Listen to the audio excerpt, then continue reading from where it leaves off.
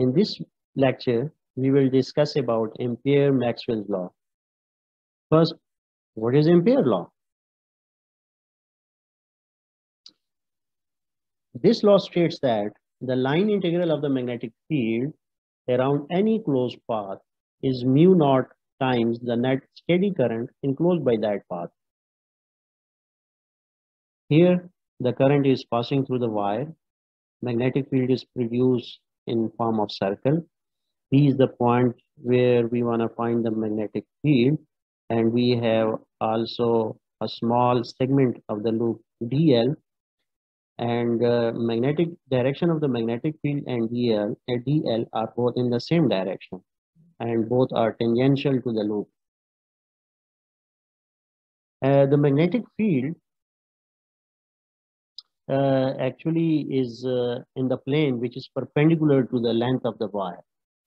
And direction of the magnetic field can be found by the right hand rule, where the thumb points in the direction of the current, and fingers are sweeping around the wire in the direction of magnetic field.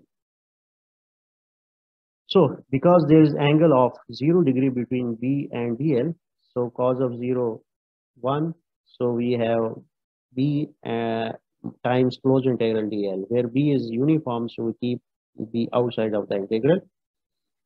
Closed integral of dl is the integral of element will form the whole circle of circumference 2 pi r. So we replace this with 2 pi r. Now equating equation 1 and 2, we get B equal mu naught I over 2 pi r. This is the magnetic field at some distance r from a long straight wire carrying a steady current I. So here the conclusion is that the Ampere's law is only true for steady currents. The second is the magnetic field inside the loop remains constant. So this current I, which is arising due to the flow of charges, is called the conduction current, and we have symbol IC. So just we replace I with IC over here to show that we are talking about the conduction current.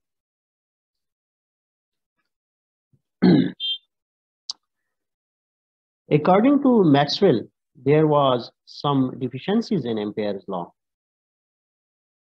He took a capacitor and applied the Ampere's law to calculate the magnetic field at a specific point in between the capacitor plates. Point P, as shown in this figure, is where he determined the magnetic field, which is due to the conduction electron flowing through the wire, and he found the same result, D is equal mu naught I over 2 pi r. But for the second case, he considered a surface like a bag, and its top is open. He applied the Ampere's law again to this type of Amperian loop, but this time he found there is no current flowing through inside the capacitor. It means current is 0. So if current is 0 between the plates, then magnetic field is 0. He found that the magnetic field is not same at the same point P, but with different Amperian loops or surfaces. Hence, he suggested that there are some flaws in Ampere's law. He corrected and made Ampere's law consistent in all cases. He actually modified the Ampere's law to include the time-varying electric field. So he assumed that there has to be some current existing between the plates, and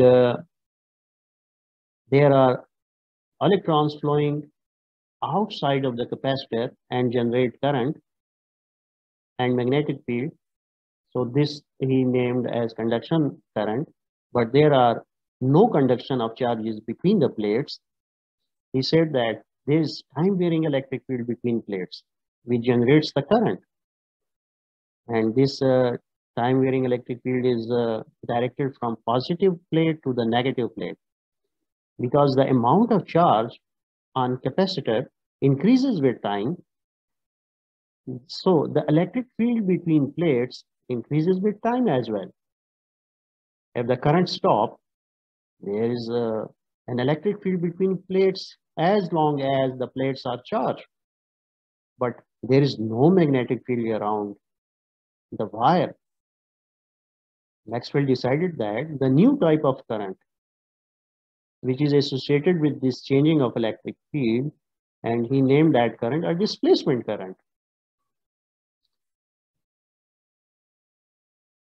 So it means outside of the capacitor, there is only conduction electron and no displacement current.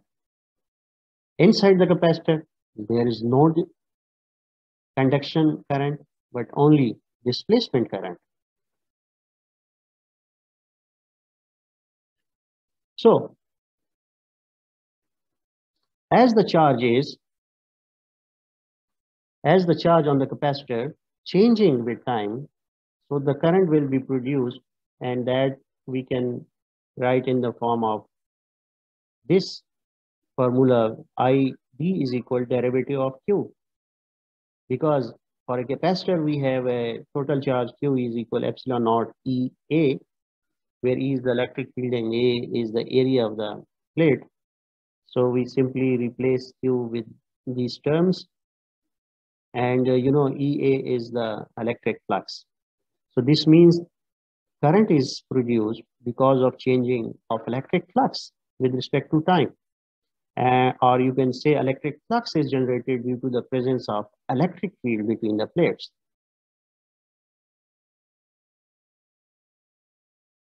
Here is a conclusion that current is not zero between the plates, but it is, and that is displacement current. And the second conclusion is magnetic field is also produced by time varying electric field, or you can say a displacement current, because changing electric field induces magnetic field according to the Faraday's law. So changing electric field can produce a magnetic field inside between the plates. So he solved by using all of these assumptions. He again find the magnetic field outside and inside of the capacitor. He found that the magnetic field inside of the capacitor is same as the magnetic field outside of the capacitor. So this means that by adding this term now by considering the whole system, he updated the Ampere's law, and he said closed integral V dot dl is equal mu naught into IC plus ID. IC conduction current, ID displacement current, where simply mu naught IC plus ID he replaces with the term epsilon naught, mu naught, and derivative of phi E. So this is how he modified the Ampere's law and made it possible to solve such a problems. Thank you all for watching this video. Please subscribe to my YouTube channel and share with your friends.